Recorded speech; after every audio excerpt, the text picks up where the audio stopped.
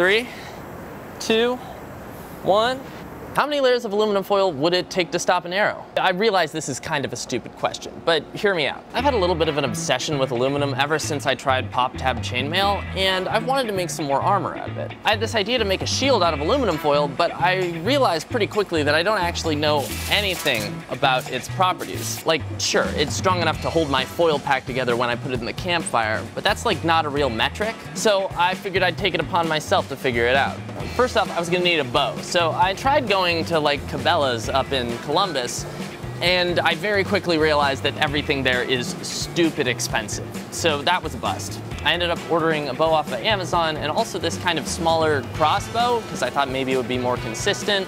It was also a lot cheaper. The other part of this though is that obviously I need a rig, and I've got a couple ways that I'm thinking about constructing this. Aluminum foil obviously comes in a roll, but of course the easiest way to tear it is into large rectangles. The best way I'm thinking is that essentially we have some kind of a rectangular frame. Take these two frame pieces and then try to sandwich the aluminum foil between two pieces of a frame to clamp the aluminum foil in there so that it doesn't move around.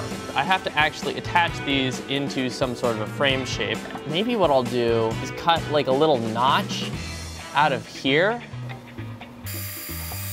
That looks pretty darn good. Yeah, there you go. I think we've got our frame. Let me show you how it works. Say we want to test out one piece of foil. Get it lined up, take our other half of our frame, put it on top of here, and then we're gonna use clamps to basically sandwich the sides of the frame together. So now our piece of aluminum foil is actually taut, which is what we want.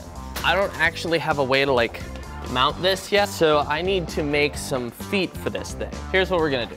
This square thing on top is the actual tinfoil target itself. These rigid pieces are gonna kind of help direct the force from that so that it doesn't break off at the bottom here.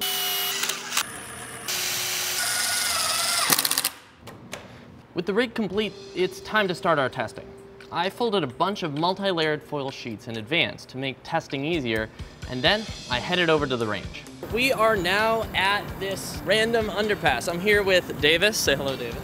Hello. Davis and I are going to be shooting at this target. So let's start with like 2. Here, take a clamp. Clamp this one up, and then if you clamp that one down there. So that seems pretty good. You're gonna do bow, I'm gonna do crossbow. Yeah, you go ahead and go first. Yeah, that went clean through. Oh, God. You have something up there. This is basically a ramp to shoot this into civilization. I feel like we're not gonna hit civilization. Are you concerned about it? A little bit. I think we should borrow that traffic cone. Let's, yeah, put it right behind it. Yeah. That's probably as smart. They make them work. Sweet, yeah, that should at least deflect our problem. As William Osmond says, safety third. But I think he's usually referring to his own safety, not the safety of others so much. 3, 2, 1.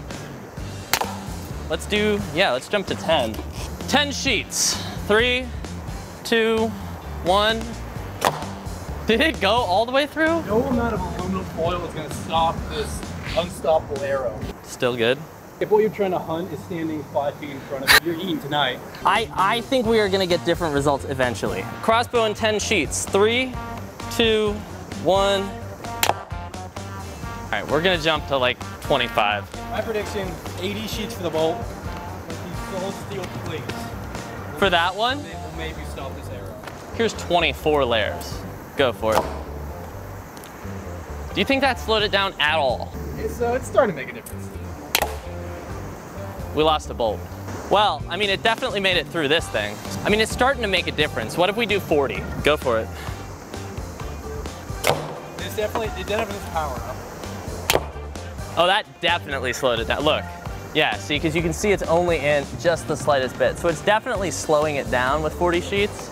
This is 40 plus 24, so that's gonna be 64 sheets. I don't think we necessarily even have to try the full-size bow. Crossbow versus 64 sheets. 3, 2, 1. Oh, hey, wait a minute. It went through, but not the back half of the arrow. The tip is somewhere. I think the tip is embedded in that at some spot. 64 is not enough. So let's do like 90. 3, 2, 1. Wow, that did nothing. Maybe I should be wearing safety glasses. Did that go through? Oh man, it almost stopped it. Look, it did lose the tip because the tip is crappy, but that's 90, I think it's technically 94 sheets. We're getting really close to the right amount. I think we gotta like bump it up another 30 though. It did nothing to the big bow. I think we're gonna chill on the big bow for a minute here. This is turning out to be like significantly more impressive and interesting than I thought it would be. You thought it was gonna be like 50. Like, yeah, 50, like under 100. I feel like aluminum foil is pretty strong, but like, it's not. So this is 124 sheets. Blam.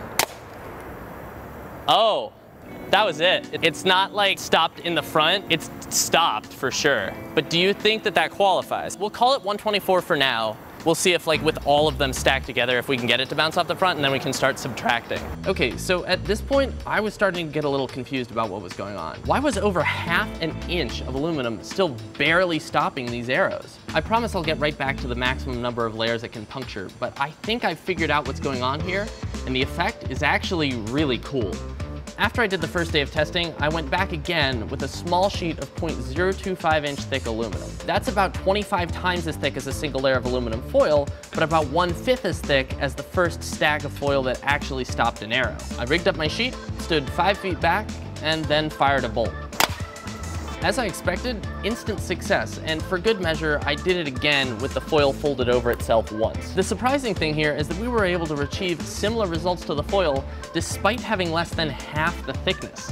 So what gives? I think what's going on here is an effect similar to the old ripping a phone book in half trick. See, if you just pick up a phone book and try to rip all the pages at once, you probably can't. The amount of force required to rip all of those at the same time is just too great for the average person to do. Instead, performing the trick requires a sneaky shuffle of the pages that basically makes it so that there's a tiny little air gap in between each sheet. That way, when you go to rip the book, you're effectively ripping only one sheet at a time, and it's a lot easier to keep ripping a page than it is to get them started. Similarly, in our foil test, the amount of force required to puncture a layer of foil is always going to be the same. And once you punctured it, it's pretty easy to keep ripping the foil all the way through.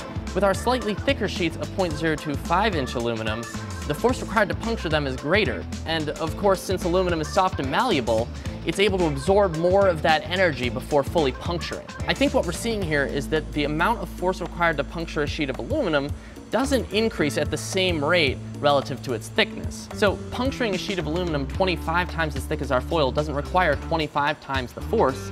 Instead, it requires something closer to 125 times the force. That's really cool, because it means we can actually block arrows more effectively with a thin sheet of aluminum than we can with a thick stack of aluminum foil. Okay, with that in mind, let's get back to our testing and see just how many layers we can actually puncture. We'll go to the bigger bow. All right, 124 layers, full-size bow. What happened? Wait, did the string break? What is this? Yeah, that's probably not smart to fire. Let's just keep going with the crossbow. All right, this is 180.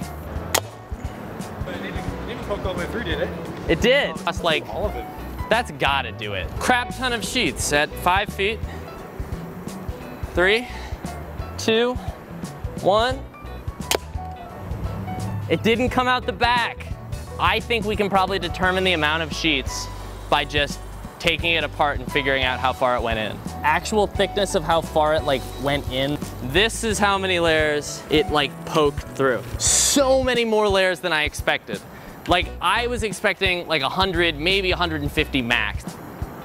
That is so cool. It was never gonna stop that bow, was it? There was no way. All right, so you can stop a crossbow with about 240 layers of aluminum foil. Thank you so much for watching, guys. If you like this one, make sure you slap the like button. If you're not already in the Discord is where we talk about projects and figure out what I'm doing next. So if you want to be part of the community, go ahead and join over there. And yeah, links are down below to support these videos. And thank you so much for watching. See you next time.